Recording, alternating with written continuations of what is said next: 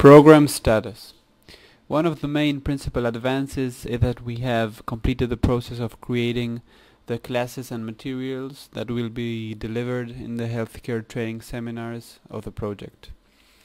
This will cover 3 topics that Mujeres 2000 and local healthcare agents consider crucial. These are 1. Health risk and ownership, 2. Nutrition and diabetes, 3. Sex ed and pregnancy risk.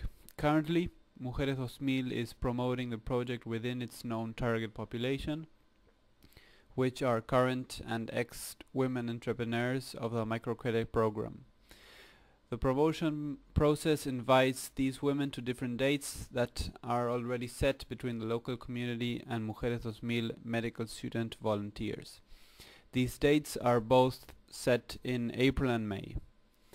There will be 4 different dates where the project will be implemented, and a monthly checkup will be carried out with each group to evaluate how many did their mandatory checkups, which are blood tests, pap tests, etc.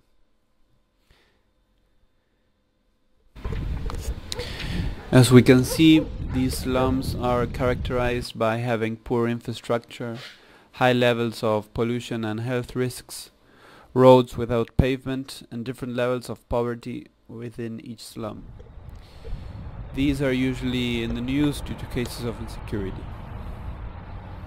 The medical healthcare system in these slums are characterized by good infrastructure, but have a lack of resources in both human and medical, a poor information system, and a poor medical response to several problems such as mammary cancer.